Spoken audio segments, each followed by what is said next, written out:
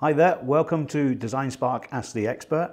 Today I'm joined by Andrea Wanetti from STMicroelectronics, and we're here to talk about the world of MEMS, sensing, applications and products. Hi Andrea, welcome to Design Spark. Thank you, it's really a pleasure. Second time here with you. Let's go and let's see how we can make exciting our future. So the last time we were together was way back in 2019. When I say way back, I'm saying that because between now and then, obviously there's been a lot of change in the world. There's been the pandemic, there's a lot of stuff ongoing at the moment, so it does seem quite a long time ago. But in the world of technology, 4 years is a long time anyway. You know, back in 2019, we were talking about where MEMS were being used. We were talking a lot about predictive maintenance and condition monitoring. So what's moved on, both in this perspective of maybe product developments from ST's point of view, but also in terms of what users are looking for out of technology? You know, if we think about things around net zero, for example, all of that is in the foremind of users. So do you want to just bring us up to date from your point of view? Yes, I think that you told right. 4 years and mainly these 4 years is really a major long time spot. If we consider where we were in 2019 and also the awareness of the people about problems, it was not the same as today.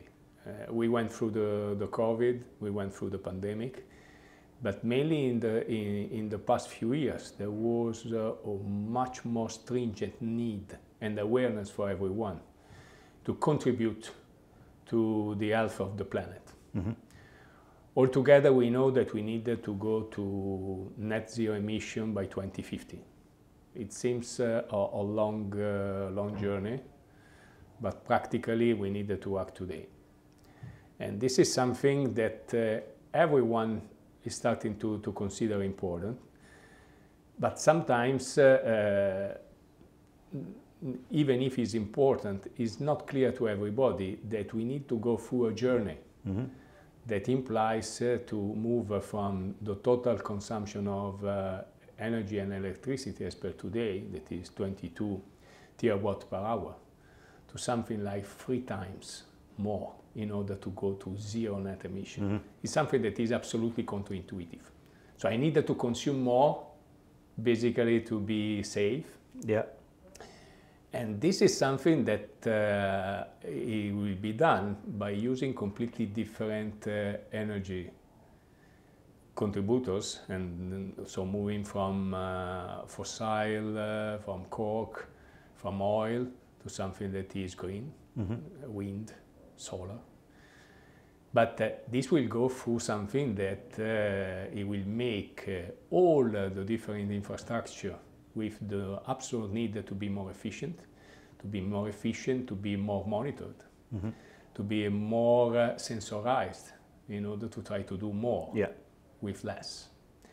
It means that we'll use definitely much more silicon and much more MEMS silicon in order to go through this journey. Yeah. So basically, to make it simple, in the past 4 years, people started to get aware that silicon exists. There was the shortage. Yeah. Now silicon exists, but silicon will become one of the major enablers of our journey to a more healthy planet. Mm-hmm. And this is a major change that for sure happens so far. Yeah. So I think that's really interesting in what you were saying there, because I see the role of sensors as the gateway to actually get to where we need to be. So what is it that you think, just if we expand a little bit more on the roles of sensors per se, but also the capabilities that they need to deliver to help us get on that journey? We wanted to have technology that we mentioned needs to be sustainable. Yeah.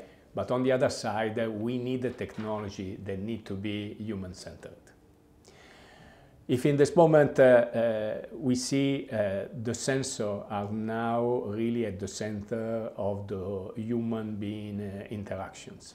And if we go through a little bit of history, the sensor, and mainly the MEMS sensor, made a major change in the past 20 years. we started to see in the beginning of year 2000 the usage of MEMS sensor in order to change the user interface. At that time, we could say that we were in the so-called offline era. Mm-hmm. I was using my sensor in order to modify the interaction with my remote control. Let's not forget the Wii at the early stage, when we got to the first inertial sensor inside. But at the time, we were using even the sensor in the phone just to change from portrait to landscape the screen, or even in the car, in order to have just simple switches for airbag. Yes, no. I could say it was the offline era because the sensors were not really connected to anything. They were just at the enabler of the device, they were inside the device, and they were appreciated just to change, to have the technology changing the user interface. Then there was, in the past, in the next 10 years, so since 2010 till 2020, a major change. We were moving from the offline era to what we could say is it was the online era. What it means, I have more sensors, I have more sensors inside any single device. It was important to have, of course, more performances, accuracy. Mm-hmm. I started to have the need to fuse the sensor in order to try to extract information. Yeah. And last but not least, I started to have sensors that were important because they were connected to the cloud. I'm always smiling when I was recalling in 2015 the advent of the so-called Pokemon Go, where my kid was saying, "Oh, I like that phone because there is a gyroscope there." No. I say, "Come on, do you know there is a gyroscope inside the phone?" Because it's enabling the geolocalization. At the time, it was a game that was used as a trial. That's right. In order to see how accurate, how possible was the geolocalization with a massive use of different customers. But it was for the first time the fact that we got the awareness that it was important not just because the sensor they were enabling the devices, because the connection sensor, the fusion sensor connected to the cloud was started to enable service. Yeah. Then there was another change because we moved in the past 2 years to what we call the on-life era. There is not any longer a distinction in between to be offline and online. We wanted to have the device that because we are sensing, they are immediately giving us back something, a reaction, a service, and something that needs to be in a condition always on. Mm-hmm. It was possible by putting intelligence inside the sensor, and that intelligence was enabling the concept of the smart sensor. Now we needed to make one step beyond, because we need not just to be on life, we need to be sustainable on life. Mm-hmm. So we needed to have sensors who have intelligence on board, who have intelligence that anyway will not wake up the cloud or the gateway to the cloud anytime. Because one thing that we need to get real clear on top of our head, sensor is data extraction. Data extraction is something that if needs to be polished or needs to get a reaction implies to have data transmission to the cloud. Mm-hmm. And this is something that we think that this world will be heavily sensorized. If there will be just a raw data transmission from each node to the cloud, will make basically this world unsustainable. So we needed to move to the so-called sustainable life by having sensor that instead to be just smart and sending raw data, will be so smart to be sustainable and moving from raw data to meaningful data. Right, okay. So starting to make some computation really in the edge and to send just what we need, the minimum information that will be also good in terms of privacy, in terms of overall power consumption, And the three magic words that at the end we need to have for this sustainable life is to have something in terms of technology that will be accurate, smart, and last but not least, open. Yeah. Because this will be possible if we will be a contribution not just from the technology providers, but from each of us that are playing with this technology that needs to be available right away to everybody. Yeah. So what you said right at the beginning there was the interaction with MEMS in our world. For example, people are interacting with sensors on a daily basis that they probably don't even realize. You know, when you were talking about the phone from landscape to portrait, the Pokemon Go example, but you guys are developing machine learning core with an intelligent process and sensing unit. What is it that you're looking to do with that product, maybe in terms of applications and potential applications, or is there more information you can give me about how that all kind of, which we alluded to, interplays together in terms of getting the right data at the right time? Yes, so in the sensor, and here when we are talking about sensor, I don't have any distinction. MEMS is whatever is really built up in 3D. It's a different usage of silicon that is quite unique and peculiar. I could have inertial sensor, I could have pressure sensor. There is a lot of different things that anyway needs to be smart. And to be smart implies that you need to have inside some digital resources that have different capabilities. Machine learning core is of course one of those, because one thing that sometimes we give for granted, you are making silicon, so the technology is just in silicon. We forget that behind us there is one of the most pervasive technology that is across all the domain, that is the artificial intelligence. So you need to be able to exploit the capabilities of AI inside the sensor by having different flavor of implementation that allow the possibility for everyone to take advantage and to put the hands on.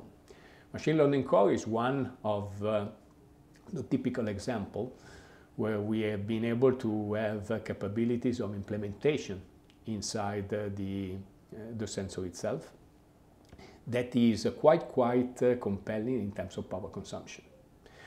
You can have sensors that are able to learn and are able to learn and make easier some level of implementation, once more by considering the power budget and the data transmission one of the key goals that we need to get achieved. Here I have examples. I was mentioning we want to be sustainable, but on the other side we want to get served by the technology. And I have one simple example in front of us. We have a PC. The PC, I want to close the PC because I'm sustainable. Immediately I want to get the power cut off. But because I want to get served, at the moment that I reopen the PC, I want immediately to get the service. So if I really want to be sustainable, I needed to make my device be so intelligent to understand if it's on the table, so it can be reactivated immediately, or is put in a bag, so that I can cut off the power without having problem. Sustainability on top of my head. So if I'm doing by not having really a smart sensor with AI in the edge, with machine learning core there, I need to get this information polished and processed by the cloud. So in order to do just this simple feature, and if I'm not doing in the edge, I need to get processed. And you know how much CO2 you are going to waste per year to do just this simple distinction? 70,000 tons of CO2. Wow. So if you do in the edge, if each of the PC is enabled like that, we have recently one very good advertisement cooperation that we did with HP about that. You have the possibility to get served, so human-centered technology that can help you, but you can be sustainable the same. Yeah.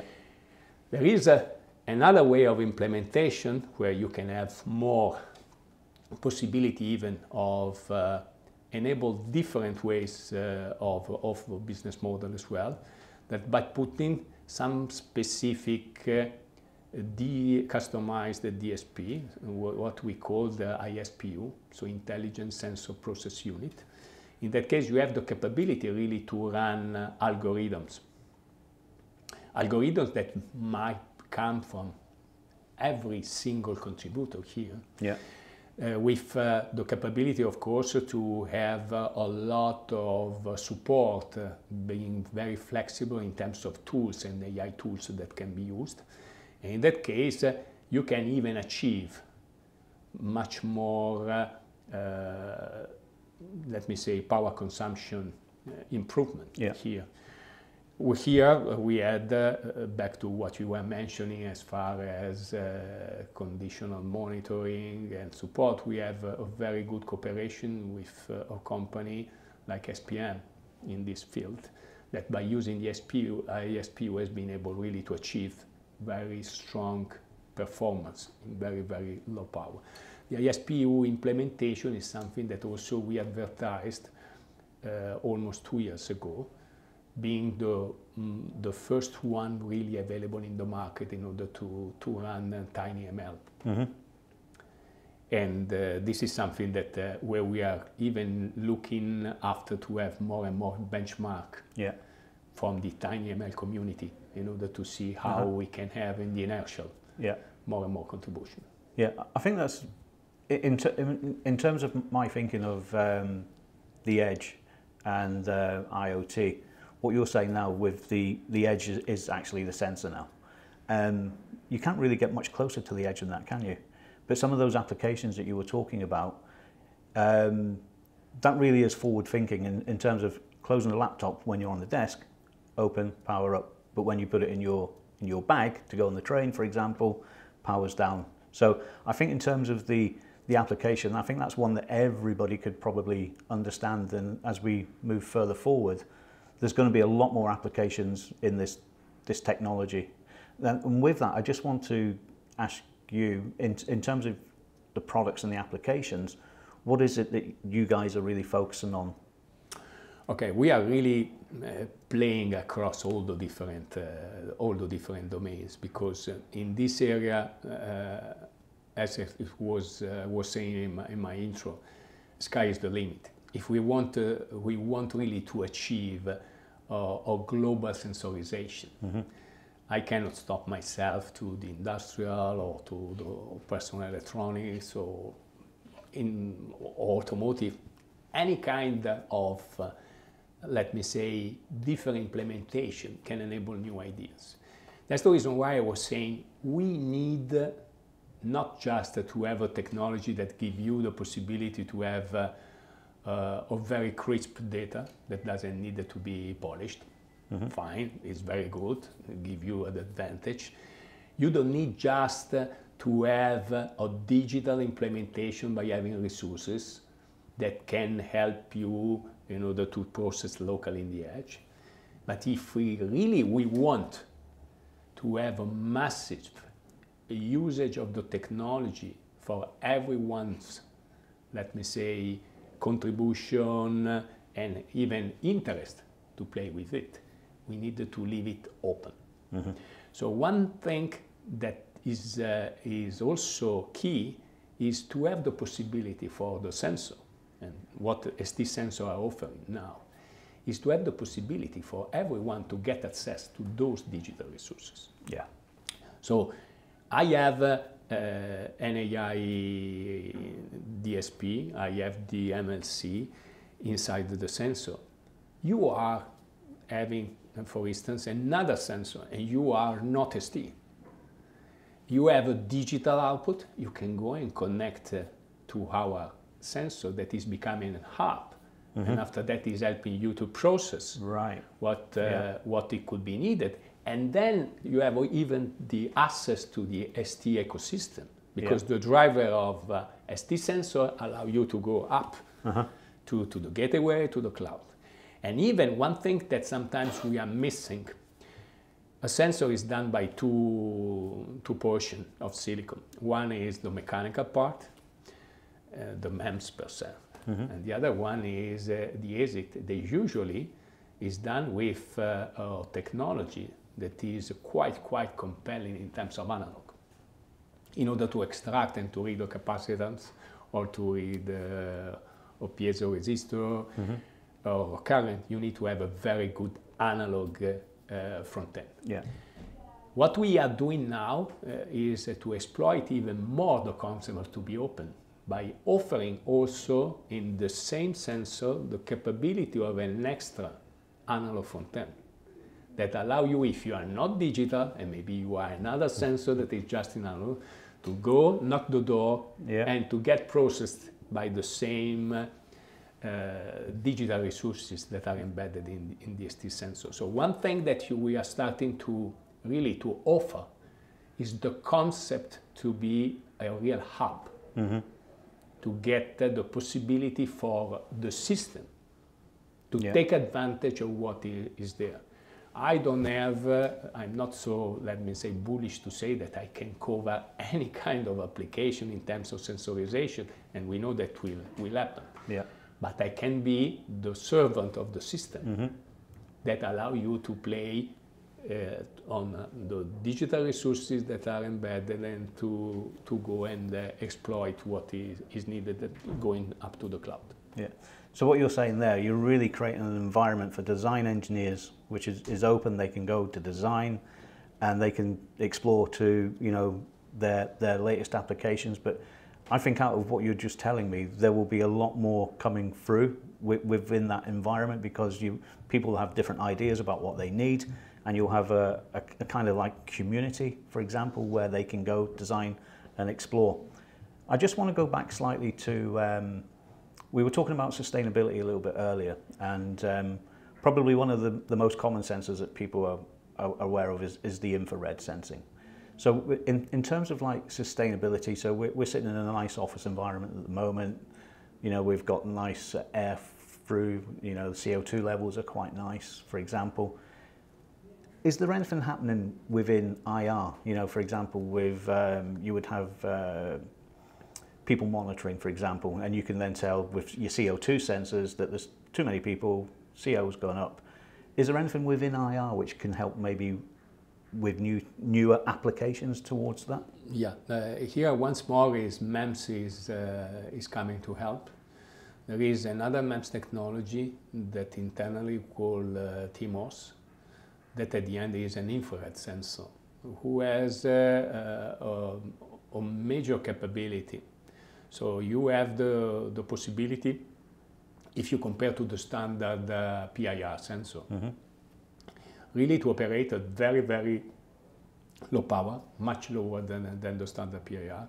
So you have the possibility of to be always on, and this is something that can help also if you are thinking to be battery operated.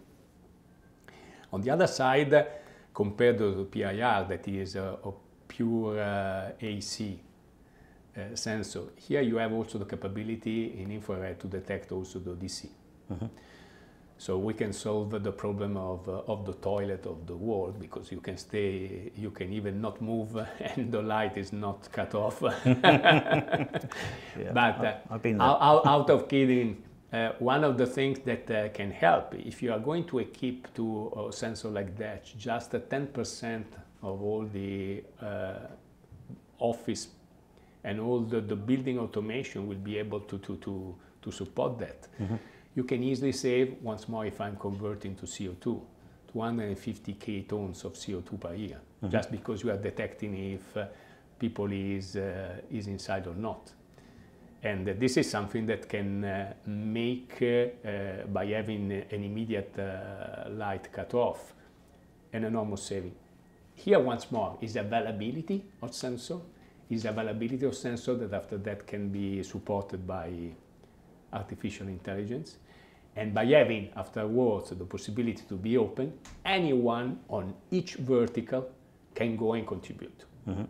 And this is, let me say, the message that is coming in the past 4 years. You are called to contributing because the environment, the technology is calling you because it's open. Yeah. So one of the things as well in terms of developments, I just wonder if we look at the inertial sensor modules and adaptive self-configuration plus sensor fusion, we bring this all together. What is it you can tell me about that? We made the moving from the on life to the sustainable on life. We made one change. Before, the sensor has been required to be always on. Fine, so I'm there, I'm doing my job. I'm very, very, let me say, capable to not consume other than the minimum, but it's not enough. I wanted to have really to be capable, to be sustainable, and to do just something when it is required. So we are moving from the always on to the always aware. Yeah. So what it means that the sensor is really sleeping by having few resources that are on, and just at the moment that the one event is triggering, you are starting to switch on the resources that are required and to start to classify the event without waking up either the microcontroller or the application processor or whatever is going to the gateway. So you're doing really in the edge. Right. And then by having the possibility to classify the event, you are even able to reprogram yourself in order to have the possibility to be more efficient, really in the edge. And this is something that is a principle of the always awareness that is becoming key if you wanted to offer a new wave of sensor in the market.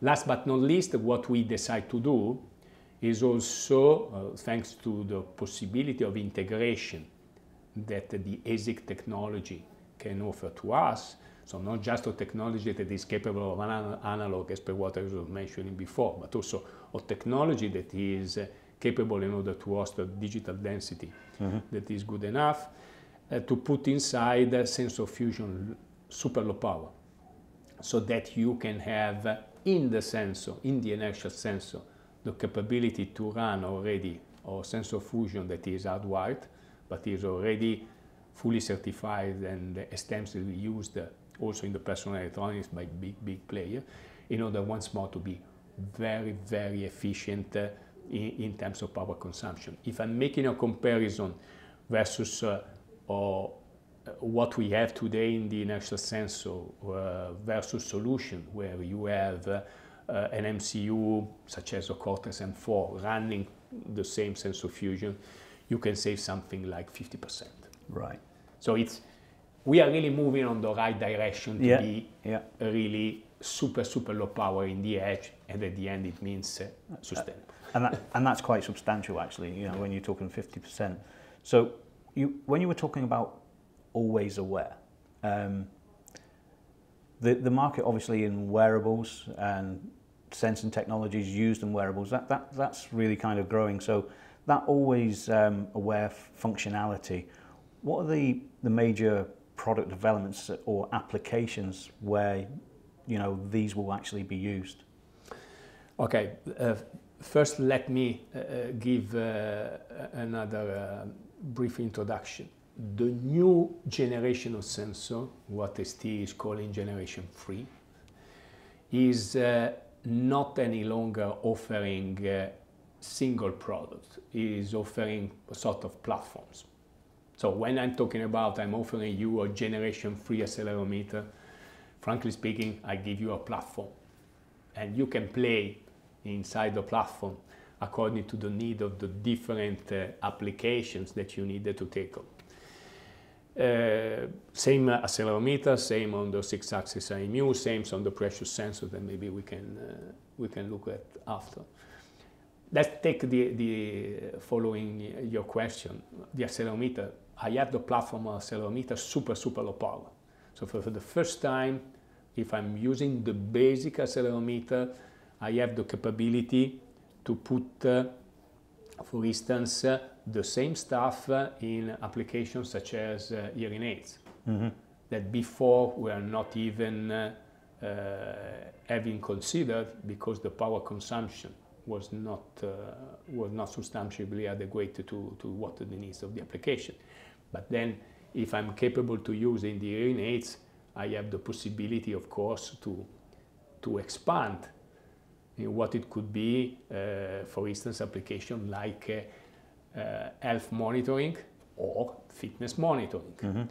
And the same accelerometer, by putting on a platform the possibility to enable all the digital resources that are there, I have a classifier MLC inside that help me really to be very, very efficient in defining what are the different activity that I'm actually acting, I'm doing, and to provide information in order to have a very strong fitness device, super low power, so that the battery can last very long. But if I'm making one step beyond, so I was mentioning, but I have the possibility even to have an external analog front end that can help, that can go back and forth. So it means that I can have something that can go in, but I have also the possibility to extract the data, for instance, and putting outside some electrodes. And here, for instance, we have what we call QVAR, the capability of detection of the change of charge.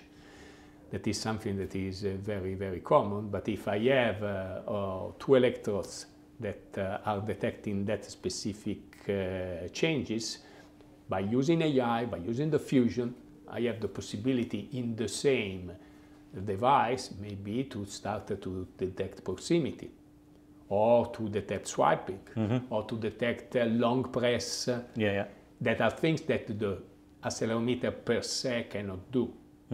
So once more, we have capabilities that are based on the fact that the sensor is more accurate, is less consuming, but that you can expand by using the AI technology and the augmentation that you have by putting some additional features around. Yeah, I think you mentioned QVAR there, so and the proximity. So if I think of like my earbuds, and I take them out, at the moment they're still playing.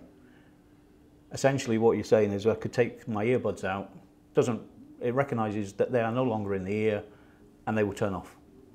So one of the other things I want to talk about is true wireless stereo, and I think there's quite a few applications here which I think are going to improve the performance and obviously the user experience. So we think about things like bone conduction. What is it you can tell me about true wireless stereo? The true wireless stereo is, of course, one of the devices that is expected to grow in the next future. One of the magic words that has been also, I could say, abused in the past few years was the metaverse. But metaverse, at the end, what it means, we needed to create an avatar somewhere, and our first duty, regardless what the avatar has to do, is to populate the avatar. And how you populate the avatar? Mainly by using the device that you are having with you. And as you mentioned, one could be the wearable.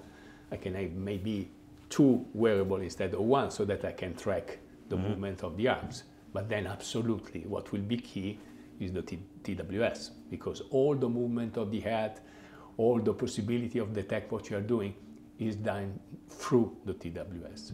So for sure, regardless metaverse will fly or not, but the TWS will become one of the major devices that will assist us. Also because through the ear you can extract a lot of biometric information. So it's not just for audio, it's something that is going beyond the audio. And what you want to take advantage from there is the fact that the TWS can be heavily sensorized. If we compare one smartphone and one pair of TWS, the number of sensors is basically multiplied by a factor 2.5. What you have inside, of course, on top of microphones, but you have or an accelerometer, for tap, because you want to switch on, switch off. You wanted to have a gyroscope at the moment that you needed to track the rotation of your head. It will be important also for 3D audio application. Yes. But last but not least, for intelligibility. You can have for free the possibility of detect what your bone and is going to tell you in a much more precise way, rather than what you can capture from the microphone. Yeah. What is unbelievable is that usually, if we forget for a while the microphones, usually you are having a significant number of components that were composing the application. Today, in one single IMU, you have the possibility, 6-axis IMU, you have the possibility to have the accelerometer with extended bandwidth for bone conduction, or very, very low power gyroscope. You have the capability, of course, to put inside all the AI and sensor fusion low power. You have the capability on top to augment with the external channel the possibility to put electrodes, and then to have of course, the augmentation that you have by having a proximity sensor that is integrated in the same footprint that today is a 2.5 times 3 millimeter. Yeah.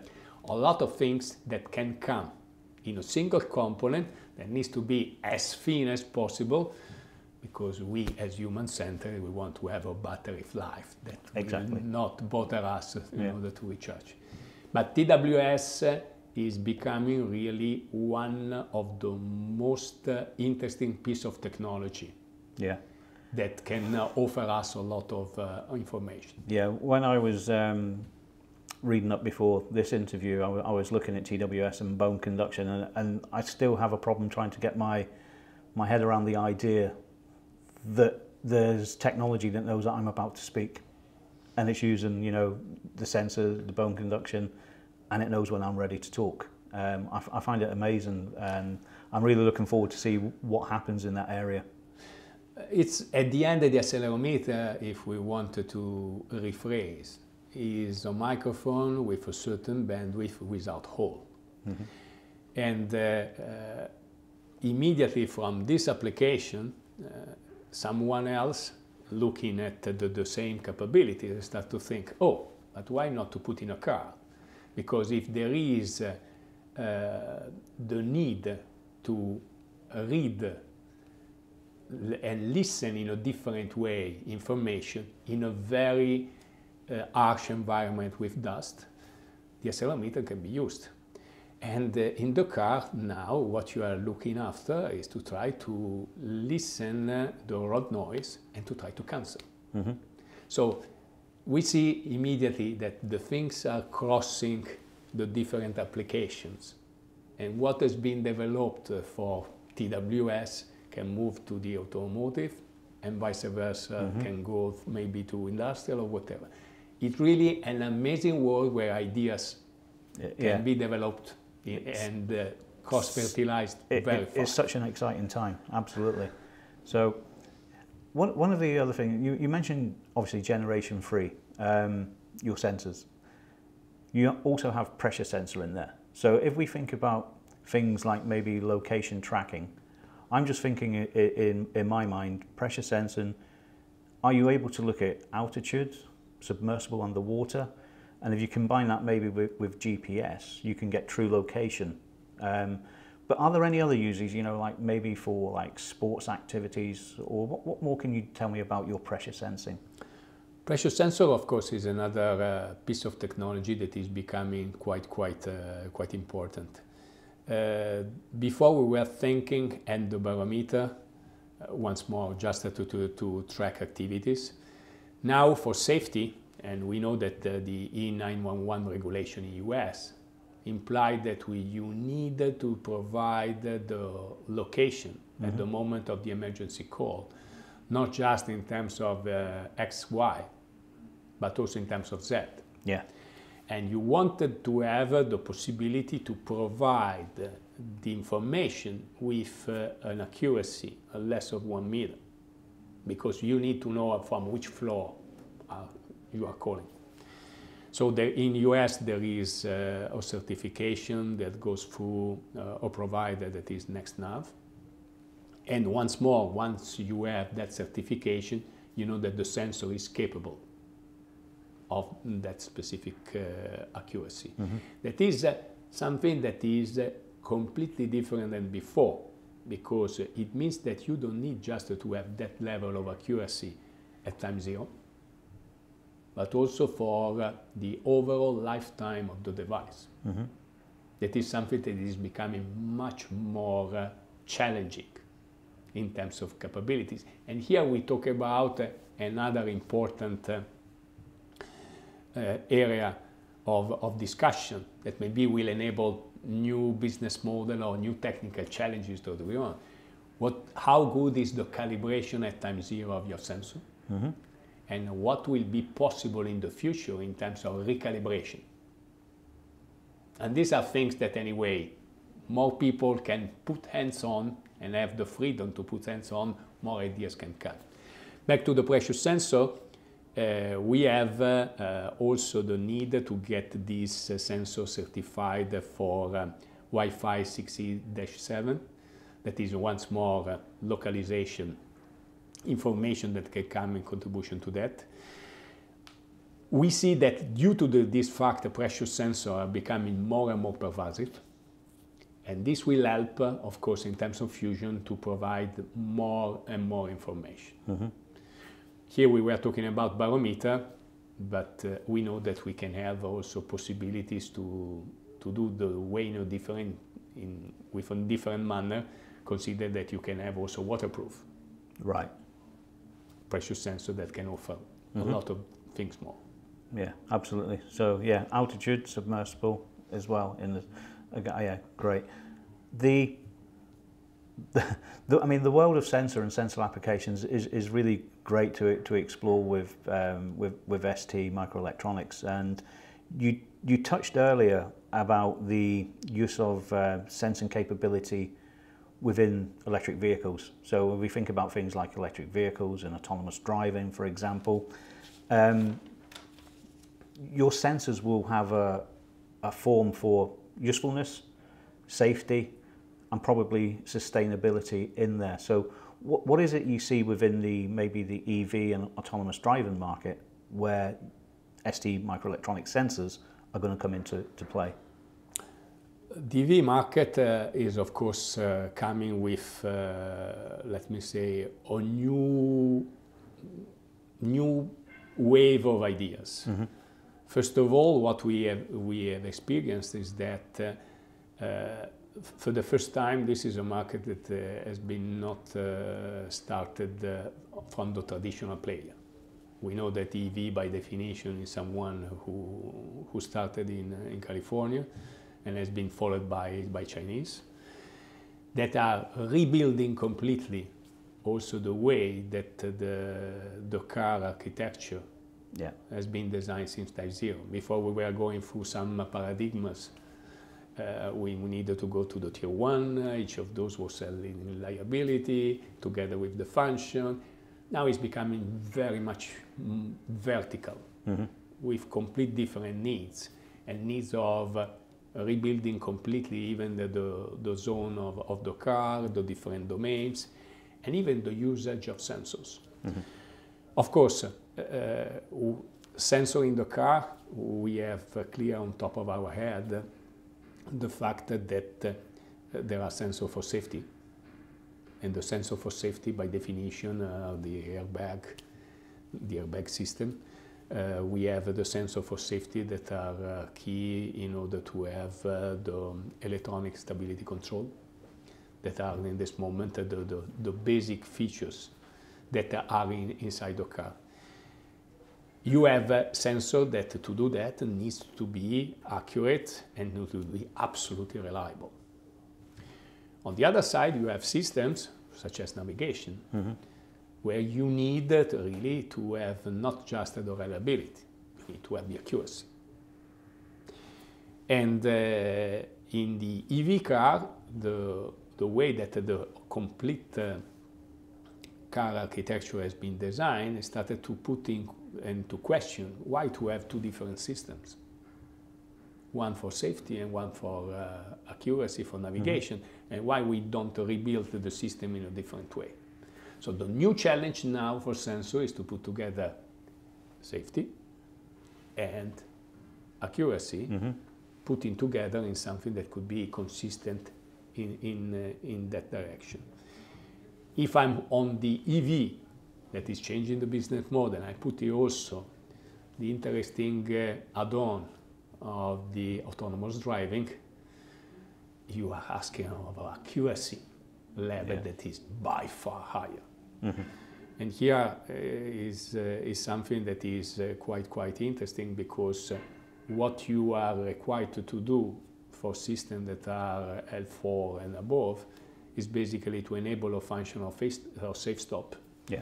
And the functional safe stop means that you need to be able to stop the car in 20 seconds without any assistance of GPS with an accuracy of 20 centimeters. That is basically what you are required in a VR system, right? Considering also the very stressful environment due to the temperature, in order not to have any drift. But it's the same need that you have in some application of industrial monitoring to have the right level of control of the motor. Yeah. Last but not least, this requirement is equivalent to what you have on a tactical grade missile for military or aerospace application. But usually these systems are big like this, cost a fortune, and are not manufacturable with the right level of scalability inside the car. Exactly. So the MEMS technology needs to go in that direction, and with the level of safety that is, of course, is required by systems like ASIL-D. What we are doing also today is to start also on top of developing with stretch of the accuracy of the technology, with the support of also of the same concept as before, so to have more software capabilities, also to offer certified ASIL-B and ASIL-D software in order to start to enable the usage not just of the single component, but also the usage of a pair of components that allow you to get closer to that level of accuracy. We're always considering that safety is the final target of the application. There is a lot of, let me say, activities that is around the car. Last but not least, we are not talking about just navigation and safety. We consider that the car, I was mentioning before, human-centered technology, is becoming a sort of a room, extra room where we wanted to go around. So in terms of comfort, you are putting a lot of sensorization that make you difficult to understand if you are in the car or in your living room. So a lot of additional contribution for inertial sensor, pressure sensor, and so on can help in order to make the content of the automotive more and more richful of sensor, once more considering the same needs. Super power consumption, AI, in order to assist classification capabilities that can enable more and more in the car itself. So is it interesting your understanding and take on the EV and the world of sensing with safety, performance, but then also functionality? So there's really a lot going on there that the consumer can get to grips with. But if I'm thinking in the consumer market as well, the consumers, or the technology or the applications which are being driven in the consumer market demand more for less. So more functionality for less power usage, for example, and obviously when you're talking about scalability, things are getting a lot smaller. Where does that leave the world of MEMS? So you kind of mentioned there that MEMS is moving and will get there. What's your take on that? In the personal electronics, everyone is trying, of course, to extract information from their devices, and this is something that we know. We want to move from hardware to services, and in order to have something that is definitely providing a better assistant to us. What it means is that anyway, each consumer electronics manufacturer is now putting devices that are getting better and better, that are capable to collect data in order to try to classify better the way the consumer are using their devices. But at the end, they have also the same problem that we were mentioning before. We cannot just collect data and send the data to the cloud. They need to have the possibility just to sell to the customer the service without wasting anyway energy, and without also touching what is also important, so the privacy of our data as well. We have seen that, for instance, by putting more and more MEMS sensor everywhere. I'm always thinking toothbrush, for instance. Mm-hmm. I have now wonderful devices that allow you to understand how you are doing the job, how long, assist you at any means if your kid is not doing this and that. But you need to be sure that you are not every time selling all the data to the cloud just for storage. Exactly. Yeah. And these are things that, okay, I'm just, if I'm considering my kid is using 3 minutes per day, but if all his data will be sent to the cloud per year, there are once more something like 20 kilos of CO2. Yeah. Why? Just that I need the information. Did you do a good job? Yes. No. Mm-hmm. I need just one data. I don't need to have all my mouth well tracked and so on. So these are things where really we need to work closely to the final device manufacturer in order to try to understand which are the needs, in order to help. And vertical by vertical, each one can go and contribute in order to provide the right assistance in the edge. Yeah, and I think this is a great example of what you were talking about, technology versus sustainability. If you were to send all of that data all of the time, in terms of CO2 level, it's huge.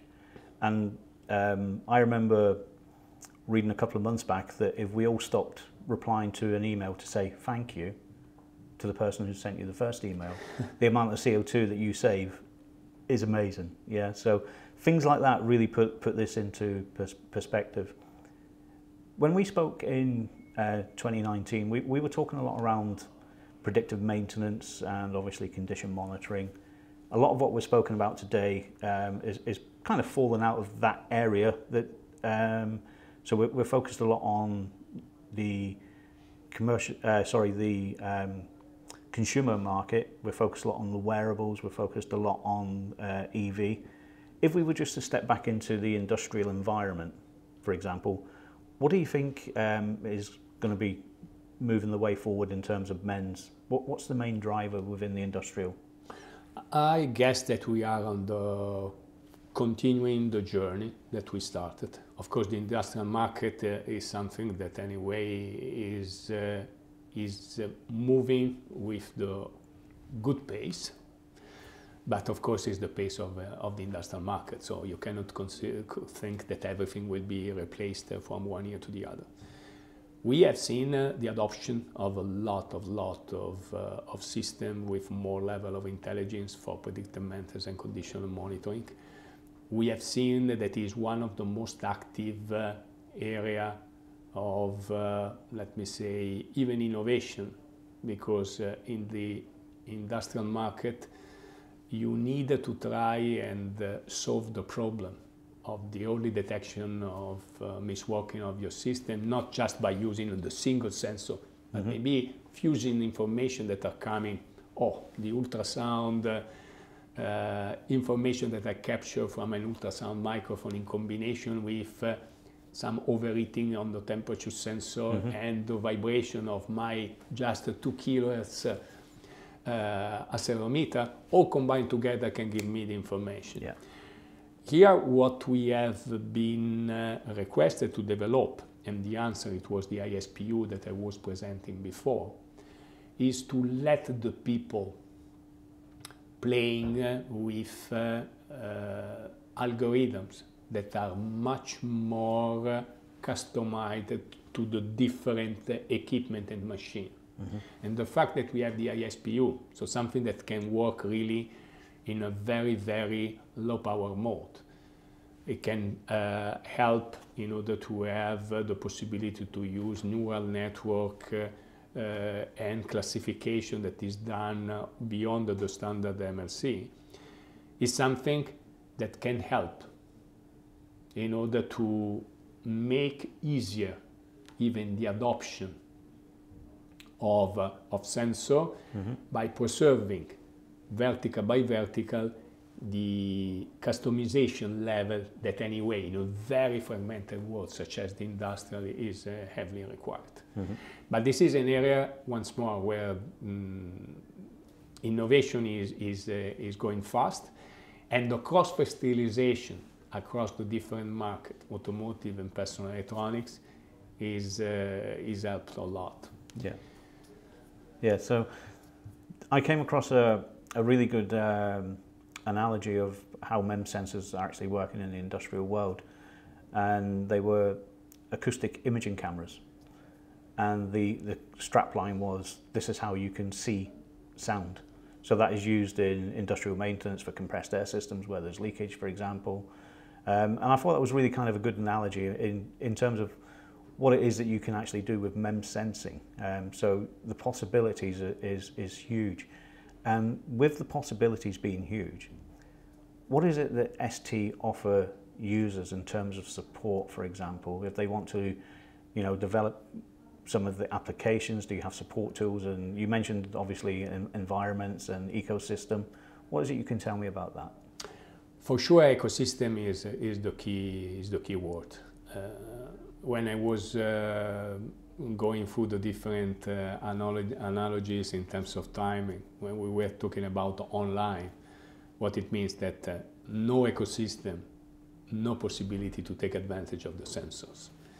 Now you need to do different things. You need to have more intelligence in the sensor. You need to have the capabilities to open the sensor really in the edge and to offer the access to the ecosystem to everyone. So that's what is really key, is to move from the product to a platform, and then to the platform with the ecosystem, the possibility to open this platform to everybody. So the fact that ST is not any longer offering features, tools, capabilities to develop on this tool, but really inviting others, competitors, to look at what is available and ready to be used, is something that is becoming key. There is the need to move from what we called from a product, from a platform to a hub. Here is something that, of course, is enabling a completely different business model, completely different operating model, but is helping also the fact that there will be a level of creativity that come out of that. Tools is, of course, what we are offering to everybody, and this is something that is in continuity to what we were mentioning in 2019. What we are offering also in terms of availability of tools or boards and whatever is really the top-notch technology. So there is no distinction in terms of what we are putting on our boards versus what we are going to offer to the big OEM across the world. So the top notch needs to be available to everyone, to the single developer, same as the big OEM at the same time. Because we don't see in this moment the major difference in between creativity in the single contributor or on the big guy. Yeah. There is today there is so much need to put the hands on that everybody in a world of 7 billion plus people, we can find someone more intelligent than us everywhere, for sure. Absolutely. I like the way you kind of phrase that. So we go from the large to the small. The innovation is there, and to give the users the ability to create that innovation, not just by using your products, but also giving them a support ecosystem, that can only be a good thing for future developments, I'm sure. We have boards, for instance, that are coming from our new generation of MEMS, as we're saying. For the consumer, we have now just recently introduced the SensorTile Box Pro, that is quite new. And we are still pushing for industrial the STWin dot box. Once more, why the concept of the box? Because I don't ask you to be sometimes the electronic engineer that needs to put really and to put your his thinking also on the pure hardware. There are several levels of let me say of programming, but you can have also the luxury not to see what there is inside if you don't want. On the other side, if you want, you have the possibility once more to stack other layers that is coming maybe not from ST. Because this is part also, we are not just talking about, oh, I have a digital input or an analog input, and then you need to be tricky or to do something very with high level of expertise to do the job. I give you the board, you have ST offering, but then if you need to go with something else on top, you have the possibility to stack inside the same offering of our tool. And this is, let me say, consistent to what I say also in the tool availability that is coming to be available. Yeah. Andrea, it's been a really good discussion today, but just before I finish, I just want to go back to your ISPU. So what you've been talking about is, in a sense, you know, it's a lot of openness, third-party tools, IDE. From your own perspective, what can you tell me about libraries, for example? What have we got to offer users? ISPU is something that is quite new in terms of offering. So first, what we are going to offer here is an ISPU toolchain that is basically allow you to translate from what is your programming language to the ISPU programming registers, setting, and whatever. So something that will make straightforward for the one who are programmers the capability to go and use it. Of course, if you are not, let me say, if you are not keen to develop all the different libraries around the inertial sensor, in our offering in X-Cube ISPU, you have library with accelerometer, gyro, magnetometers, re-stilt, calibration, ready-to-go solution, and we have even the possibility in ISPU GitHub to get tutorials. Then, if I'm going even to the extreme, if you are not an AI programmer or whatever, and you want anyway take advantage of ISPU, you have even the offering of what is coming from Nano Edge AI, where there are already possibilities in order to go and program AI inside the ISPU with, let me say, the full support that is coming in terms of algorithm and software. So a lot of things that is able to enrich the possibility for everybody to put the hands on, because at the end what we need is really to put the hands on the stuff and to start to play with it. Fantastic. Andrea, it's been great speaking to you today.